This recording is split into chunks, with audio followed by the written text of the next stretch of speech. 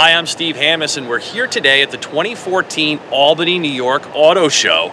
And look what has come behind me here. It's the all-new 2015 Chevy Tahoe.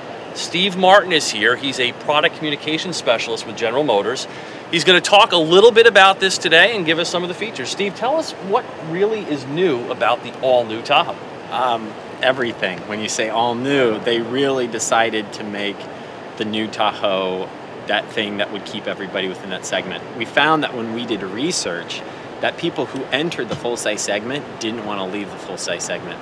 Once they got their hands on the functionality, the capability, and they had all the options in front of them, they didn't want to leave. So it became pretty important for us to go back and bit by bit think about how customers use their full-size vehicles and build a Tahoe and Suburban that fits those needs. None of the exterior sheet metal parts are shared with our full-size trucks.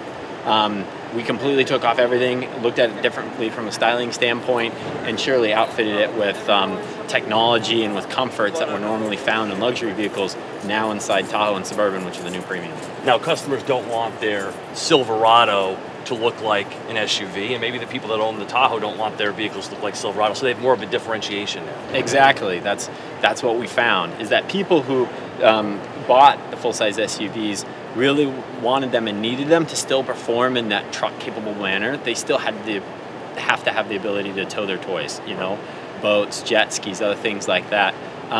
But at the same time, a lot of families really liked it just to go around town and do the things that people do with any other car. So there was a more streamlined look that went into Tahoe and Suburban, and you can see just from the front that it looks drastically different than it did before, and definitely more different than our full-size trucks that we have. And to that point of everyday usability, can you talk a little bit about the engine and progress made in regards to fuel economy? Exactly. The new line of Ecotec 3 engine that we have for Suburban and Tahoe is pretty amazing. When you consider the different ways that other people are addressing fuel economy, we decided to stick with our standards, and that's, you know, a V8, small block V8.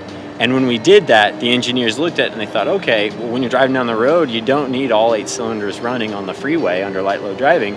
So they instilled technology that shuts off 4 of them, so it becomes a V4. So you get great economy when you're driving on the freeway, but at the same time, if you needed to pull that trailer with your toys, you've got that option too. Right. Other things like direct injection, variable valve timing just really helps out bringing, you know, all those technologies together, make it that Ecotec 3 engine that sort of is That's the pretty best of all impressive in worlds. an overhead valve engine too. Are those new technologies being applied to an engine that doesn't have the overhead cams is pretty impressive. Right, yeah.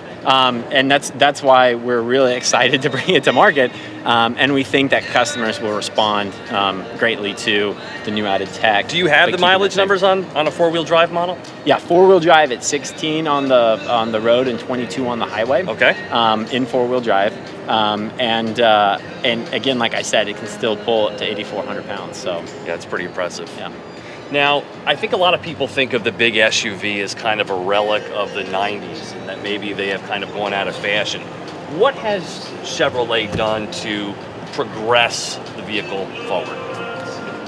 I think that a lot of people, when they went out to, you know, enter that market, it was one of those things where, like, I just want the ability to do everything, you know? And that thought is pretty, it's something that once you try it, you can't live without. Right. And so suddenly people didn't want to have to give up options. And so now we've almost opened up the door more for that way of thinking, because now they get the luxury premiums that weren't associated with that market in the first place. Things like cut and sewn stitch seating in some of our cars. Things like the different technologies that are now available in luxury vehicles are also available in our standard models. Standard rear view camera, available safety alert seating, which vibrates to let you know. That's a great feature, by the way. Something's happening on the left or the right. I really like it. I do too. I do too. And a lot of these different technologies are now available in a Suburban and Tahoe, mixed with Chevy MyLink, which is an award-winning infotainment system, and you just throw in the capability plus the better fuel economy. Again, it's hard for people to say no now when they've been a full-size customer for years, and now they have even more options. I think it'll draw people back from the segment who have previously left the segment. because it's, you know, better than ever. Now, the Tahoe buyer would be somebody who doesn't need the extra length of, say, the Suburban, right?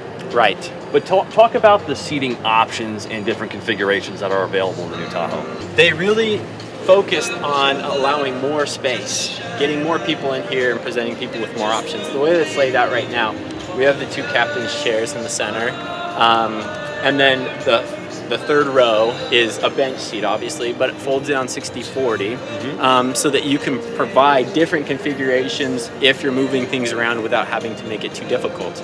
As engineers were going and they were trying to find really easy solutions for everyday problems, one of the ones that we saw was that when people take these to the grocery store, they take them to Home Depot, they're doing whatever they're doing with it. It could be cumbersome at some times to have to pull cords and things like that to lay down seats. Now it all happens electronically with these switches back here. So Steve, if you're interested in the new Tahoe, tell us about the trim levels available and the pricing.